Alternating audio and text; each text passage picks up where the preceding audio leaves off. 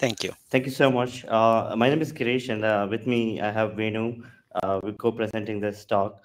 We're kind of going to explain how within NVIDIA we're using, why are we doing real-time traffic monitoring of packets leaving the VM and entering the VM? How are we doing it? Obviously, traffic monitoring occurs on the interfaces that's passed into the work launcher pod. We're going to kind of touch upon various interfaces that is assigned to the work launcher pod, and then how we can do traffic monitoring for each type of the interface. So we're going to look at WET, we're going to look at the legacy SR-IOV VF, legacy SR-IOV VFIO, which basically pass-through VFs. Going to look at Switchdev types of SR-IOV VFs, and then we're going to look at how OVS is being used for port mirroring to do traffic monitoring, and then how OVN, which is the SDN that we use internally in NVIDIA, it's also a default CNI in OpenShift. So how we use OVN to configure the OVS port mirroring, and finally how we use the Kubernetes native API, a custom resource called port mirroring, to configure OVN, which in turn configure OVS. So the stack is at the very bottom, you have OVS running on every node, and then you have a distributed oven SDN control plane that configures the OVS, and the OVN itself is configured or managed by the Oven Kubernetes CNI. So just a call out. This is a follow-up talk on what was presented last year in KubeVirt Summit 2023. Again, thank you for the opportunity last year and this year as well. So this is just a follow-up on that talk. The previous year's talk kind of deep dives into the entire Oven Kubernetes CNI project, which is open source based project, which is on top of OVN, which is again open source, and which is on top of OVS. So let's get to why do we want to monitor traffic, right? So one of the expensive resource that's there today in an AI infrastructure cloud is a GPU. So we want to kind of have two things. One is high utilization of the GPU, and then also the right use of the GPU, right? We want to use the GPU to the maximum extent possible. At the same time, we want to make sure it's being used for the right intended purposes. So we have various use cases where we rent this GPU on the cloud, and then people come in and then use it for wrong purposes. It could be crypto mining, or it could be anything else out there. So we want to identify such use cases, right? That's one thing that we want to do, and we want to do it outside of the KubeVirt VM wrapper, inside which the actual workload runs. We don't want to SSH into the workload and then into running VM and then try to find out what's happening there. So we want to do it in an opaque manner outside of this KubeVirt VM, so that the malicious user cannot disable this feature within. If it were to be inside the VM, then the malicious user could have disabled it. So we want to do it from the host, not from the switch, from within the host, how we can do it, and then how we can do it in a Kubernetes native way, right? Through Kubernetes API that the deployers can kind of create an object out of and then apply it and then immediately see it. So one is to detect any malicious use of the GPU. Live troubleshooting is another use case, to do fine-grained accounting and billing. And then also, once we figure out something is not right, we need to kind of work on what action we can take, either terminate the KubeVirt VM, or do something else like suspend it and things like that. So there's various reasons why one would want to do real-time traffic monitoring of the packets leaving the VM, like replay system, IDS, and so on. So let's look at the WET interfaces, right? Today, when you create a word launcher pod, it can be multi-homed, and then each of the interfaces inside the pod itself, it can be a WET pair. One end of the WET pair is inside the pod, the other end is on the host, right? And then inside the word launcher pod itself, you have KubeVirt networking with bridge mode, and then you have all this VirtIO backend interfaces, which is called as VNet 0, VNet 1, VNet 2 here. And within the VM, the web VM here, for example, when you run ETH tool -I on each of this, you'll see that it's a VirtIO front-end device, right? These are all VirtIO devices. So in this case, obviously you can run TCP dump on the web interfaces on the host, and then you can kind of do the traffic monitoring. But the problem with this model is that performance, right? There's so many layers that the packet has to, endure before it's actually sent on the wire. So you have the hypervisor layer here, and then the bridging, and then finally the host Linux kernel stack, and then finally it either gets forwarded or routed, and then finally it's put on the hardware queue, and then NIC hardware queue, and then finally on the switch. So the various layers, and obviously the performance would be very bad. So there comes in SR-IOV, right? So SR-IOV is the de facto standard way of providing interfaces to VMs. If performance is very, if network performance is very critical for the workload, and SR-IOVF obviously it's basically behind a physical function. You can, this entity presents itself multiple times, and each of the virtual function has its own PCI PDF. So, and then you can have up to 256 VFs per port. And then these VFs are assigned to the VM, and then the VM gets access to the network hardware resources, and therefore network performance. There are two types of SR-IOV interfaces, right? One is the legacy SR-IOV, where the VF, you can see here, the VF from the PF is directly passed into the pod, and from the host, now you don't see the VF because VF is now in the pod's network namespace. So from the host, you cannot run any TCP dump or anything on it, and you can minimally configure things like MAC anti-spoofing, right? And then you can specify what VLAN the VF is on, and maybe few filters here and there. It's not very flexible. You cannot do any advanced offload. Of course, it gives you a kernel bypass, but nothing more. You can do very minimal set of things with this particular legacy SR-IOV. So the new mode of SR-IOV, or new type of SR-IOV, is called a Switchdev SR-IOV. What happens in Switchdev is the E-switch, the hardware E-switch that is present on the network interface card, is directly exposed as a controllable entity to the Linux Switchdev framework. And then through TC, through Linux TC, you can configure this switch hardware using the vendor driver, right? The TC layer is constant across all the vendors.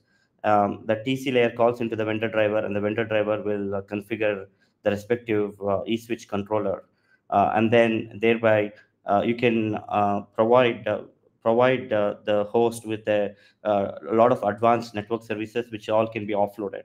So that's the beauty of Switchdev, where the flexibility is immense, and offload capability is also immense. And then it's much more powerful, and then it's all written on top of TC. So let's look at how legacy SR-IOV is used in KubeVirt, and how Switchdev SR-IOV is used in KubeVirt, and then of the two SR-IOV instances, which one is more amenable for traffic monitoring, right? So again, as I said at the beginning, we want the traffic monitoring to be done on the host itself, not on the switch. Why on the host? Like, there are use cases where you can run SFlow on the top of the rack switch, collect samples, aggregate it as central collector, and then kind of make some sense out of it. But again, it's sampling. It's not every packet coming in. And the collector might get overwhelmed because you're now pushing everything to a central entity. And if you have thousands of nodes with thousands of pods, now you have packets coming in from this huge number of large number of endpoints. So it does not scale very well. So we want monitoring to be done in a distributed manner, and then also decision to be made in a distributed manner, where we inspect the packet on each of the node itself and then take the decision. So let's look at the legacy SR-IOV, right? In this case, you carve out the VF from the PF, assign the VF to the work launcher pod, and then you again do the same thing, the bridging, and then create VNets, and then kind of basically the VirtIO backend devices will be here, and the front end will be here. And again, it's network performance wise, you still have this hypervisor boundary, and then still have this bridging here. So network performance wise, even though you gave the VF, it's not that great. But the thing again here is that you can run TCP dump for traffic monitoring, but you have to basically enter NS enter into the host, into the pod's network namespace, and then run TCP dump. You cannot do it from the host. So a lot of the CNIs, like SR-IOV CNI, kind of leverages where we pass the VF and puts the VF its own VLAN. Okay. So the other model here is legacy SR-IOV itself, but VFIO driver. What VFIO does is it basically passes through the VF directly to the VM. So as you can see, for the set 2 interfaces inside the net 1, there is no corresponding Linux bridge in the launcher pod. The VFs are directly passed through an ETH tool -I on each of these things. You will see an actual driver, like Intel driver or Mellanox driver. You'll see the actual driver attached to this VF. But this is still a VirtIO device here. And then again, if you want to debug, good luck with that, because you can only TCP dump on interface. Now it goes through the VFs on the whole.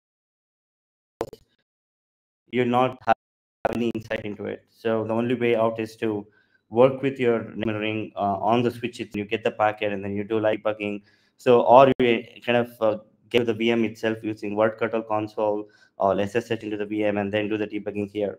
So that's the problem with the VFIO pass through. And then when you're using the legacy SR-IOV mode, because the VFs directly pass through, because the VFs are directly passed through into the web VM, and there's no control plane component on the host to do anything with regard to this VF. So let's look at the Switchdev mode, right? So in Switchdev mode, what happens is that every VF that is carved out of a PF, there are two things. Associated with it. The first thing is the VF itself, and the second thing is a NetDev device on the host. And this NetDev device is called a VF representer. It's called port representer, and this port representer is you can think of it like a shadow device, and you control everything through this NetDev device on the host. So the TC rules that get added will all be on this NetDev device, and then those TC rules will eventually end up on the eSwitch hardware of the NIC, and therefore everything coming through that VF gets offloaded on the NIC. The entire data plane, the firewall rules, the load balancing, DNAT, SNAT, forwarding, everything gets offloaded onto the NIC thanks to these representer devices, and then the TC rules that get configured on these representer devices.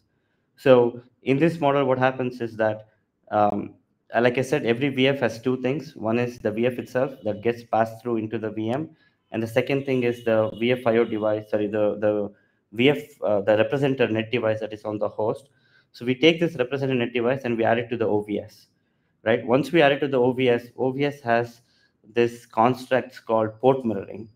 And using that port mirroring, now you can say that all the packets coming through this VF representer just forward it to this particular interface we're going to add.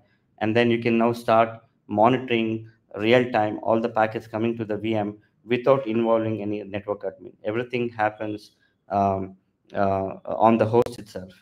The another thing here is the network performance for VFIO is obviously great, especially in the Switchdev mode, because all the offload capabilities like firewall, DNAT, SNAT, everything happens in the hardware itself.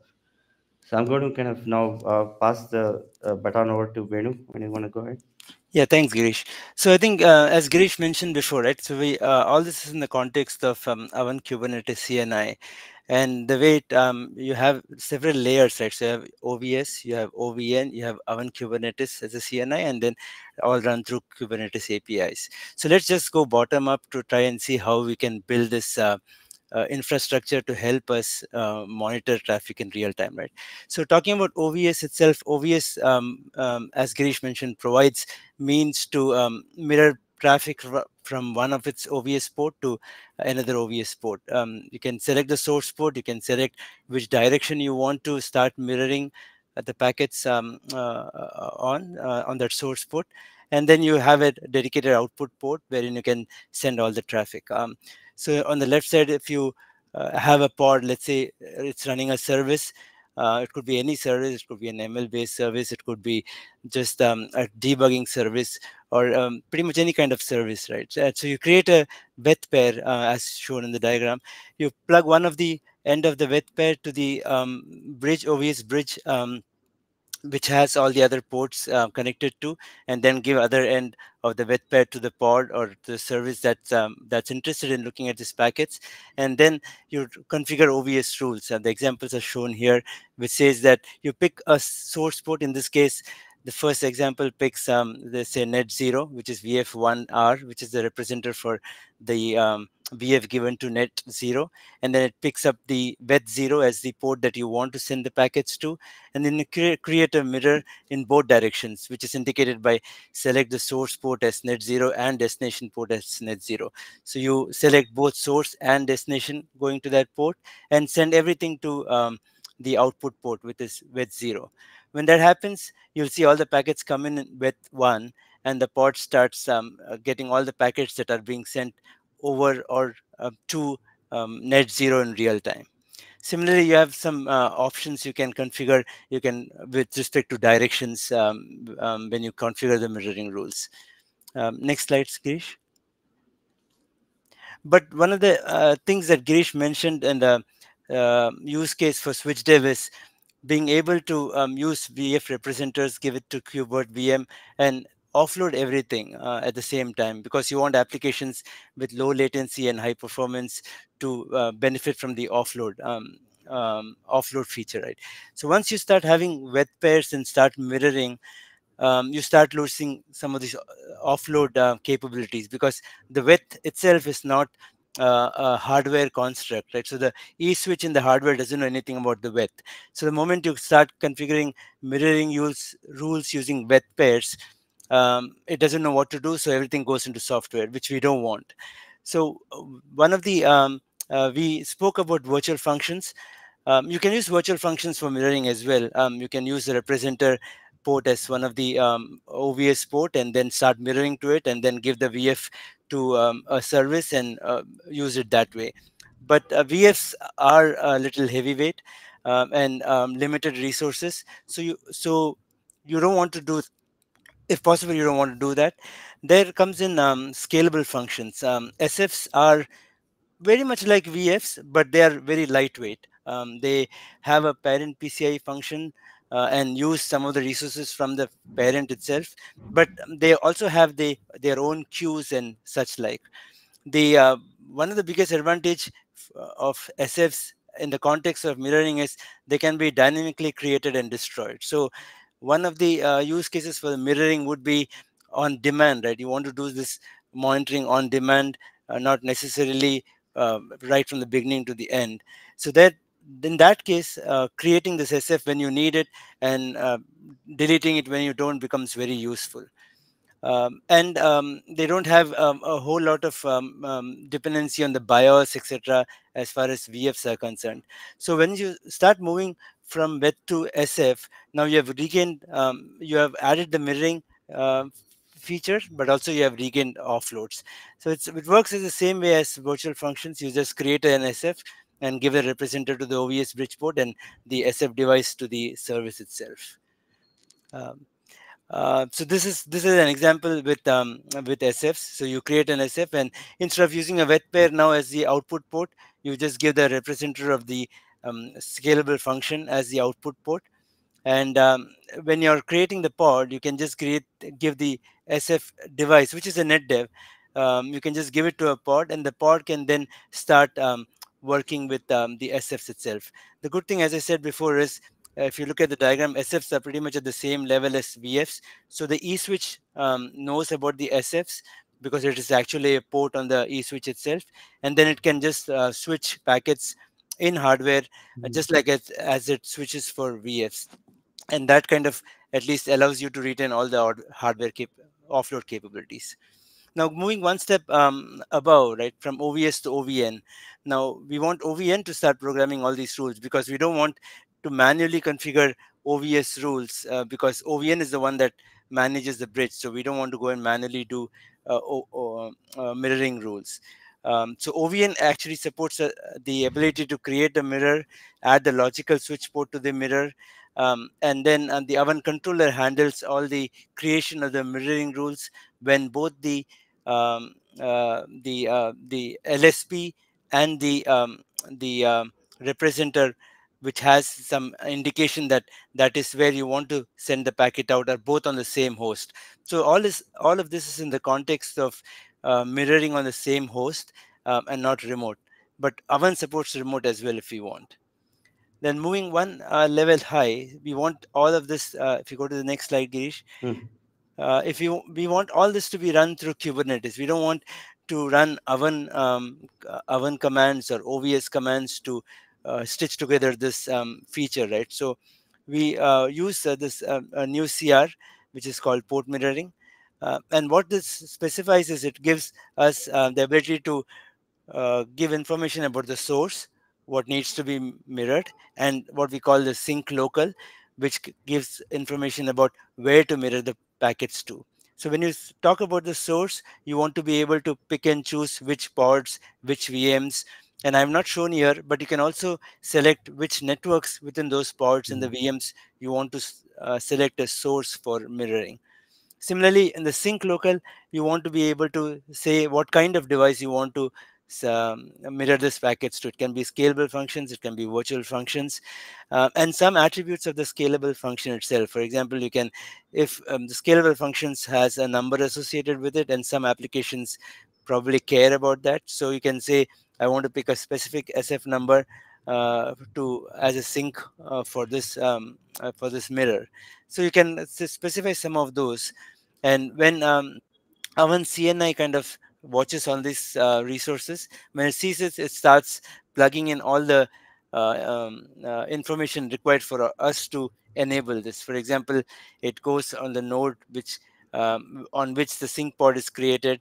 It starts creating the SFs, it manages the SFs on those node. It creates the mirroring rules once the pod kind of that matches the source spec lands on that node, and it creates all the mirroring rules within it. So once you create the spec, once the pods are matched for the source and sync, everything should be in place for the packets to be start mirrored to the target device. And the last slide is obviously this all comes with some limitations, because OVS today does not allow us to pick and choose what you want to mirror from a given packet, right? It's kind of all of a nothing, all or nothing for a specific packet. So you can't say, I just want to give some headers. I just want to take the headers or a partial packet and things of that kind. Secondly, it doesn't support sampling. So if you want some application which is only interested in sampling, OVS mirroring doesn't support that. We could start looking at SFlow for that, but there are some other implications to that. And then there are some other limitations which are primarily driven by like hardware capabilities. For example, if you have a source port, if you want to mirror it to multiple target devices, that could be a challenge.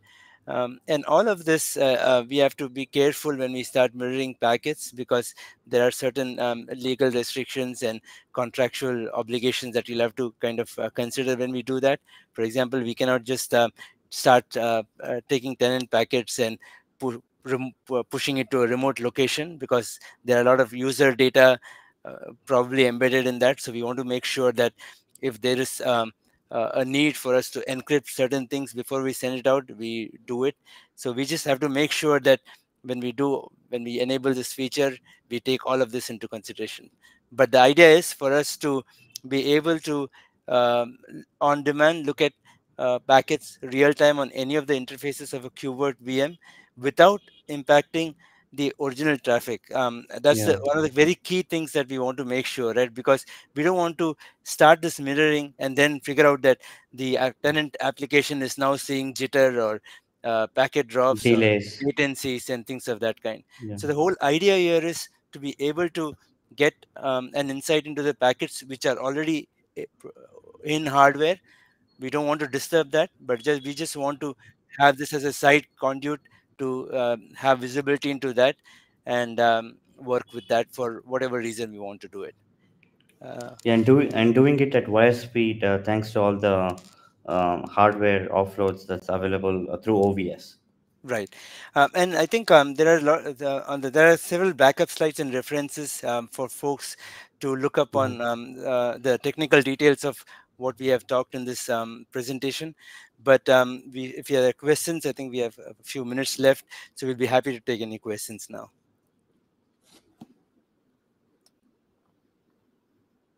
I'll unmute myself. Thanks, guys. That was wonderful.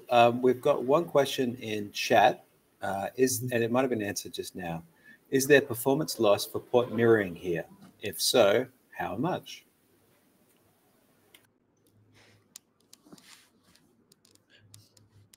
When you're on mute.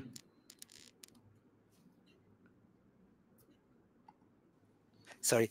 Yeah, performance in the sense of so since everything is done in hardware, right? So we don't incur any. There are some hardware resources, obviously, that will be used for this purpose. Barring that, there is not much from the CPU or anything that we use for just for the mirroring part of it. Okay, but if you have a service now which starts looking at these packets, and if it starts doing something with those packets, then obviously there is some CPU utilization and some impact there because of that on some of those other service. So from the point of mirroring, we don't anticipate a whole lot of performance impact. But as a result of consuming the mirrored packets and now DMing the packets, if there are jumbo packets, for example, so there are some considerations around how that mirrored packets are being processed and utilized. That would obviously use some of the system resources. The post processing takes more time than kind of cloning the packet and sending it out.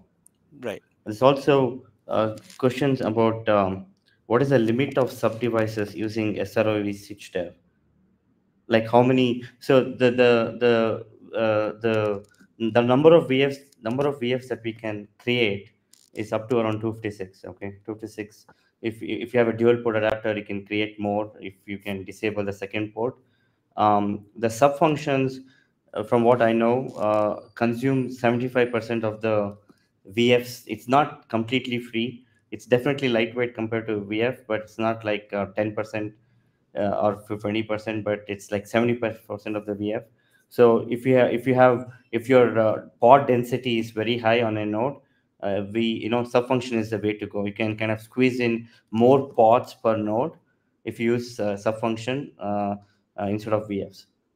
So I would say SFs would be the ideal thing to do if you want higher pod density on a node. Right. Cool. We will have to wrap it up there. Liang did add in chat, yes, thinking about quality of service. If there are any more questions that you have, please put them into the virtualization channel in the Kubernetes workspace. Venu and Girish, thank you very much for that talk. Yeah, thanks Yeah, for the thanks so much. opportunity. Yeah, thank you. Bye now.